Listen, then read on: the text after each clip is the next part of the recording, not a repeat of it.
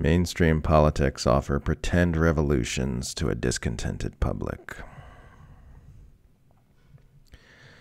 In 2008, the American public was fed up with the disastrous status quo politics of George W. Bush, so they came together and elected a progressive candidate who campaigned on hope and change to replace him.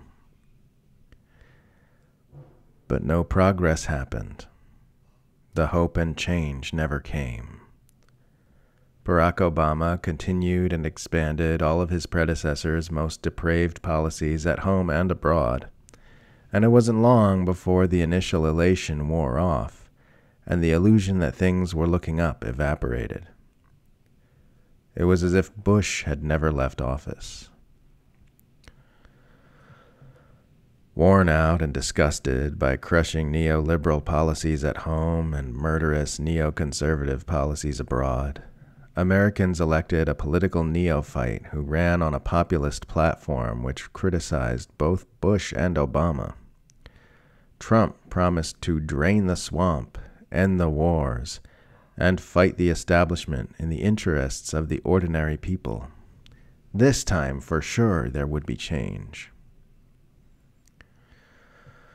But the wars kept going, and the swamp got even fuller, and the U.S. empire kept chugging along at the same trajectory it had been on throughout the Bush administration and the Obama administration. Despite all this, the Democratic Party and its allied media institutions acted as though some drastic deviation from the norm had taken place, insisting that the United States had been plunged from a free democracy respected around the world into an isolationist, fascist dystopia.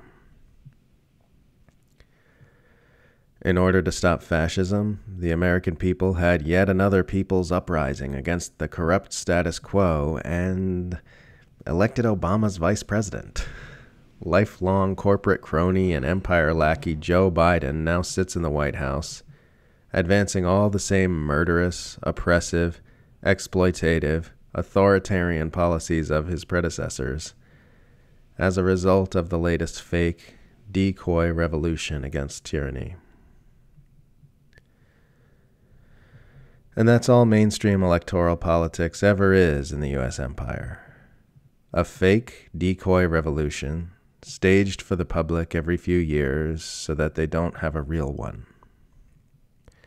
A symbolic ceremony where the public pretends to cast the abusive status quo into the sea so they feel like the battle against their oppressors has been won. And then their oppressors just keep right on oppressing them. Every few years, the public gets to choose between two reliable lackeys of the oligarchic empire, and then all of the evils of that empire get pinned upon the winner. The public then directs their rage at the lackey rather than the actual power structure which has been oppressing them, after which they have another election to rid themselves of the scoundrel once and for all. They hug, they cry, they celebrate, and the oppression machine continues, completely uninterrupted. As Gore Vidal once said, it doesn't actually make any difference whether the president is Republican or Democrat.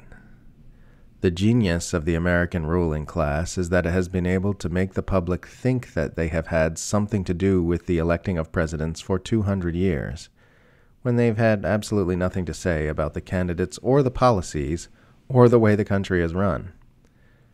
A very small group controls just about everything.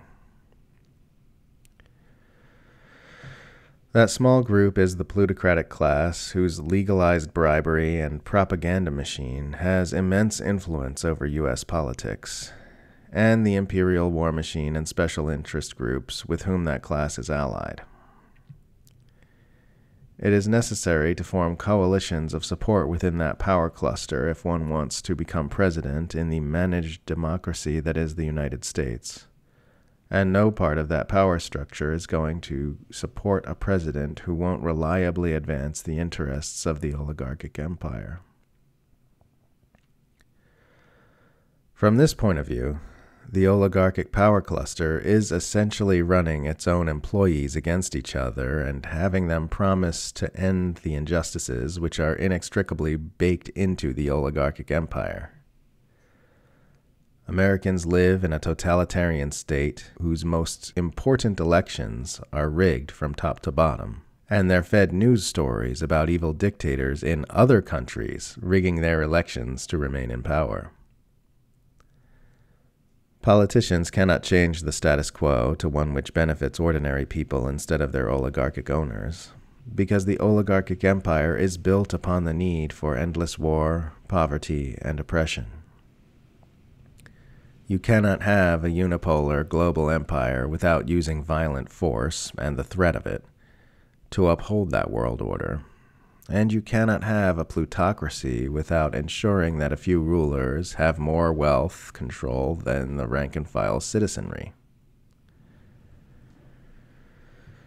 For this reason, even politicians who run on relatively progressive-sounding platforms are themselves a part of the fake decoy revolution unless they demand a complete dismantling of oligarchy and empire. The politicians who present themselves as progressives in America today offer only light opposition to some aspects of empire and oligarchy, in effect merely supporting an oligarchic empire that gives Americans health care. Since keeping Americans poor, busy, and propagandized is an essential dynamic in the hub of a globe-spanning oligarchic empire, this is a nonsensical position. The oligarchs don't want ordinary Americans to have money to burn on campaign donations and free time to research what's really going on in their world, because then they might meddle in the gears of the empire. The door to meaningful change in America via electoral politics has been closed, locked, bolted, welded shut, and barricaded with a metric ton of solid steel. The only thing that can cause an end to the oppression and exploitation is an end to the oligarchic empire. And the only thing that can cause the end of the oligarchic empire is direct action by the American people. Mass-scale activism, general strikes, and civil disobedience, the likes of which the nation has never before seen, in sufficient numbers to crumble the plutocratic institutions which maintain the status quo. The problem is that this will never happen as long as Americans are being successfully propagandized into being content with their fake decoy revolutions. There is a 0% chance of electoral politics leading to an end of the empire, but a concerted effort to spread awareness by those who understand what's going on just might. All positive changes in human behavior are always preceded by an expansion of awareness, whether you're talking about awareness of the consequences of one's addiction leading to their getting sober, or an expansion of awareness of the injustices of racism leading to racial justice laws. Making people aware that the mass media are lying to us about what's real, aware of the horrors of war, aware of the underlying dynamics of the economic injustice which is grinding Americans into the dirt. That can lead to a chain reaction which sees the collective using the power of its numbers to shrug off the chains of oppression as easily as you remove a heavy coat on a warm day. What's needed is for the people to awaken to the truth. An entire empire is built upon a closed pair of eyelids.